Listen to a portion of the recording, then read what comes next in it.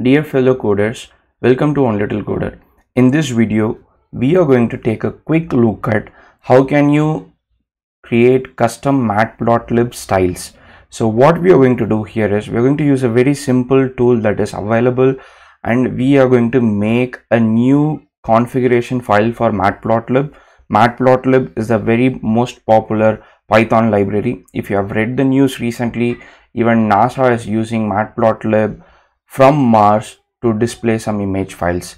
So what we are going to do now is first look at this repository, clone this repository into our local machine, and then start creating style file interactively, and we'll also see how to use that style file in our own chart. So let's get started. So this is the repository that I was talking about, PrettyPlots. Thanks to yobi byte who has put it together.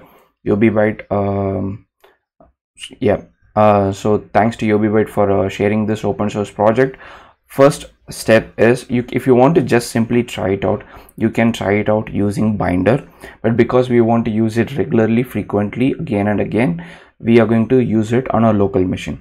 Now you might ask me, why do we need even this let's say style file or configuration file?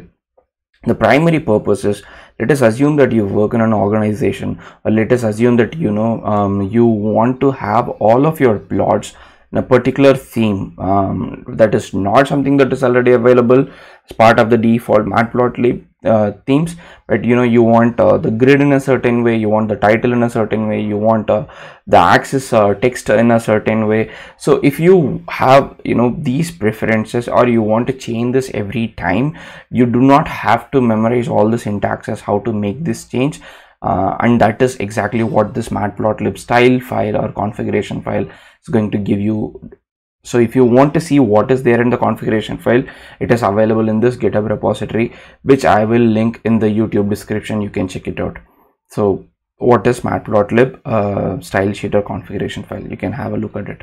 So now let us go ahead and then open our terminal. So in this case, I am showing you my Jupyter lab because it has got a notebook and a terminal, but you can do it separately on terminal and then come back to Jupyter Notebook as well. So first step is to copy the URL of the repository. You can go here and copy it, and then go back, say git clone, and then paste it. So this repository is getting cloned here. So now you can enter PrettyPlots and then do ls, and then see you have got a readme file. You have got the main notebook, which we are going to use to interactively create a style file, and a predefined style file, and also test data for us to play with. So now we can go to the folders and then say, where is PrettyPlot? Okay, PrettyPlot is here. Double click PrettyPlot, and then you can see there is a notebook. So you can see there is a notebook. Click that notebook, and then that notebook is opened now. So you can close the terminal. Terminal is not required anymore. So all you have to do is you have to run these files. So let me run the first one, the first cell, and I can close this. Probably not required at this point. Yep. Run this. So you can see you have got the widgets. I can reduce the zoom a little bit so that you can actually see how it looks. So you have got the widgets here.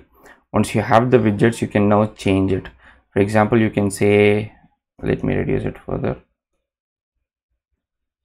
Yeah, you can say that let's say I want to change the plot title. That's all. You can do it easily. But let's say you want to change the font size, or you want to reduce the font size, and you want to reduce the label size, and you want to reduce the legend size. So you can see the legend size is getting changed. Or let's say you want to increase the legend size. You can see the legend size is changing. You want a grid. You can enable a grid. You want to change the figure's height. So something smaller like this. Every time you wanted something smaller. You want to change the shade alpha, like the transparency of it. And line width. If you want to increase the line width, decrease the line width, let's increase the font figure size a little bit. Yeah, let's make the plot size also a little bit.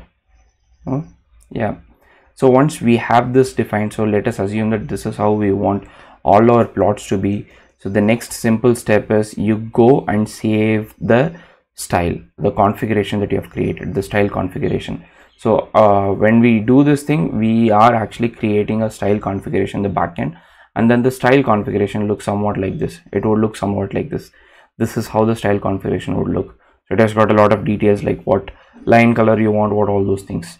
So once that is defined, you just go and then run this code. All you can do is you can create a new style. So I can say new style and we can save it. So it's creating a file in the write mode, and then it's going to take the configuration that we have written and then it's going to save it. Once we run it, it's going to save it. Now go back to the folder and then see if the saved file is available. It is not available, and then the reason it's not available is because it's available. Yeah, you can see the new style is available. So now what we can do is we can see how to use this in our own code. So let's create a new notebook, Python 3. Okay, let me call import matplotlib dot pyplot as plt. Yeah, I think this is not required. We just need the name. We can copy it from the notebook. So let's copy the code of a simple line chart. Maybe even we can use this.